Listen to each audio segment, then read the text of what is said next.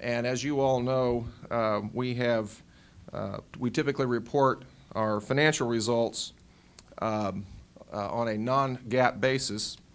And I would like for you all to understand that more thoroughly and provide you a very memorable moment this morning. So to help you understand how our financials work is a man that is known to millions of Americans on YouTube and the internet.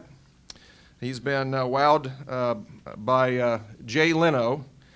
So I would like you all to please help me welcome our wrapping flight attendant, Las Vegas-based, outstanding Southwest employee, and rhythmic ambassador of Southwest culture, Mr. David Holmes.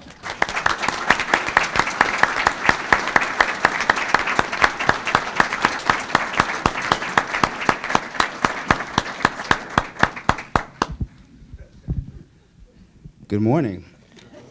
Wow, what a build-up, rhythmic ambassador. So I guess I gotta kind of live up to that. So unfortunately, I'm gonna have to have some audience participation here so I can do this right. So I just need 3 things from everybody in here. Could you stomp, could you clap, and please stay on beat. I will take care of the rest.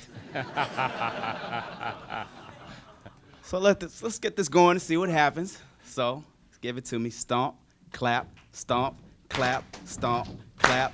Very nice. Clap to the beat with the person beside you. The reason I'm here is to provide you with entertainment. That's understandable. We do this meeting every year. In other words, it's annual. We want to give you a more complete picture of Southwest results, so you get a mixture of non-GAAP results that'll be included in comments by management, not to be disputed. On the website, in case you haven't seen this, southwest.com for your convenience. Go to the section Investor Relations. There you will find a reconciliation of these results from non-GAAP to GAAP. I bet you didn't know that you would hear it in a rap.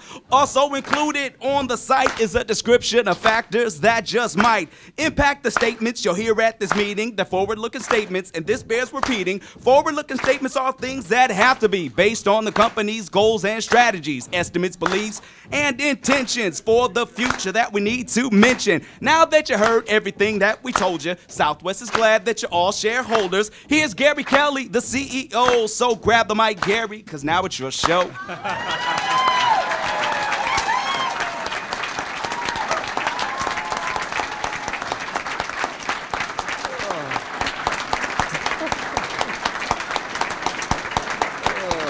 And now GAAP is fun for everybody, right?